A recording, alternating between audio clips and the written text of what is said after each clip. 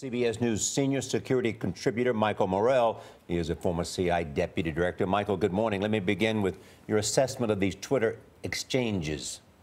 So, Charlie, no doubt in my mind that given these Twitter exchanges, and there also appears to be some exchanges with an individual in Syria as well, that these are what inspired these guys to attempt this attack. Inspired, not directed.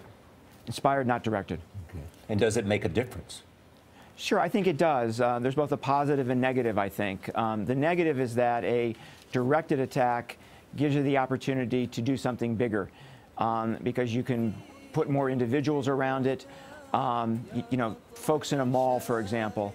But the positive is that a directed attack, there's communication between the leadership of the group and the terrorists. So it gives you an opportunity to detect the attack in advance. Now, as you know, Mike, that ISIS has claimed credit for this attack. Do you think that helps them recruit more members here and in other places? Well, to recruit folks to raise money, you have to conduct successful attacks, Gail. And this attack was not successful. And I think it's important to remember that. So I'm not sure they're going to get a lot of benefit out of taking credit for this. Mike, the U.S. has just announced that it is putting $20 million in bounties on the heads of 4 of these ISIS leaders. Do those bounties help? Nor they sure do. They generate an awful lot of information. The vast majority of that information is not particularly useful, but every once in a while, occasionally, you come across a piece of information that makes a big difference in finding these guys. And those people are compensated when that happens. Why is the trail so difficult? I mean, it's interesting, this attack in Garland, Texas, because there's an electronic trail of tweeting back and forth and communications. Doesn't that make it perhaps easier to locate the source of where these leadership are and where they're conducting their operations from?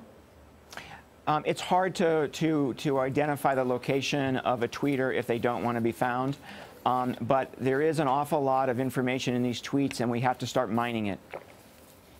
Mike, one last question. There was a piece in the New York Times today that said that France is taking steps to vastly widen domestic spying.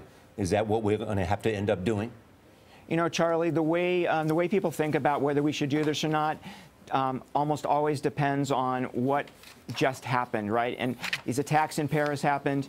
People are willing to do more. Okay. Thank you, Michael Morell. Welcome.